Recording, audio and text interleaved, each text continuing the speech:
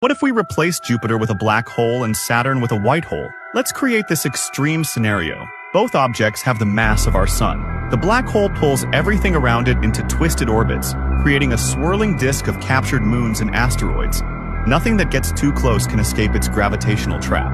On the opposite side, the white hole violently pushes everything away, sending Saturn's moons flying out of the solar system at extreme speeds. A war begins between three equal forces: our Sun, a black hole, and a white hole. The inner solar system seems quiet at first, but not for long. The asteroid belt breaks apart under these competing gravitational forces.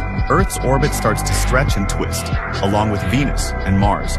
Within 2 years, these gravitational forces become too strong. Earth is torn away from its stable orbit and flung into the cold depths of space. In this vast, cold orbit, Earth starts to freeze. Our planet becomes an ice world, ejected from its home by the most powerful forces in the universe.